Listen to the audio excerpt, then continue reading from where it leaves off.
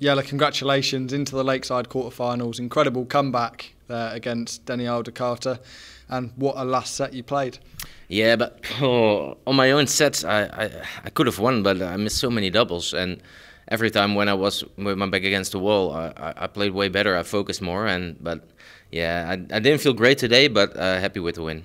I can't imagine you realised during the game, but for most of it, there were 8 or 9 points between the averages. But Dennie kept coming back and kept taking out the crucial shots at the crucial moments. Yeah, I felt like I was scoring way better than him. But yeah, if you miss 2 or 3 darts at a double two or three times in a set, you're not going to win the sets. And he was finishing well.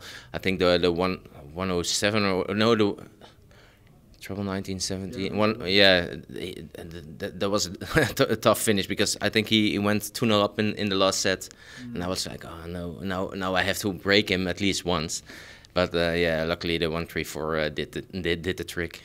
What were you thinking at that moment, at 2-0 down in that last set? It seemed, although the Lakeside could be over for another year, but you pulled it out the bag. Yeah, but the whole game I felt I was scoring way better. So I thought, okay, if just keep going and you get chances. And even when I went 2-0 down, I'm like, okay, just hold your own leg.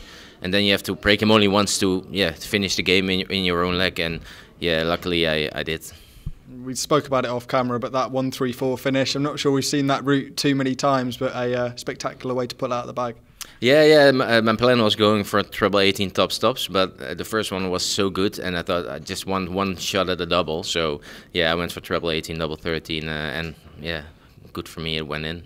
One step closer now to that title, get to the quarterfinals. This is when you really start thinking about lifting that trophy. Is it in your head now? No, I always look at game by game, and this one was way tougher than I wanted it to be. But yeah, if you don't hit your doubles, you don't win. So he was a little bit lucky that I missed a lot of doubles. I was a little bit lucky that he had a lot of bounce outs. So I think at the end it's a fair score, but he will be disappointed because he had 2 darts to win as well. Sometimes to become a champion you need that little bit of luck, and maybe you had a little bit of that today. Is that fair to say? No, I think I was really unlucky to be 1-0 and 2-1 down in sets, but yeah, if someone misses match darts after you missed, you can say you're a little bit lucky. Well, congratulations on the win today, Jelle. Thank you very much. Thanks.